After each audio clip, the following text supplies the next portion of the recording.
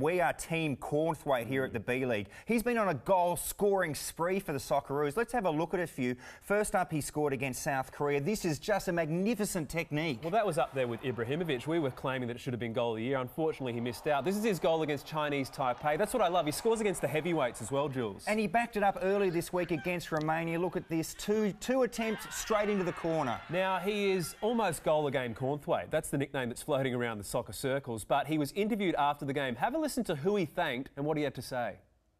I think I had about 5 guys around me, so dropped the shoulder and a couple of swivels and, yeah, just put a top corner like usual. Anyone you'd like to thank for the strike, Robbie?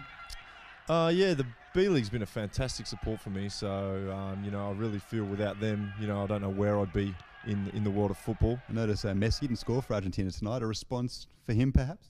Yeah, I mean, he's supposed to be World Footballer of the Year, and to see he didn't score tonight and I did, you know, maybe one day he could live up to the moniker of the Argentinian Cornthwaite. Well, I think he's got a long way to go to get there, Robbie. And just a little update, he's now scored 3 more goals than Scott McDonald for the Socceroos.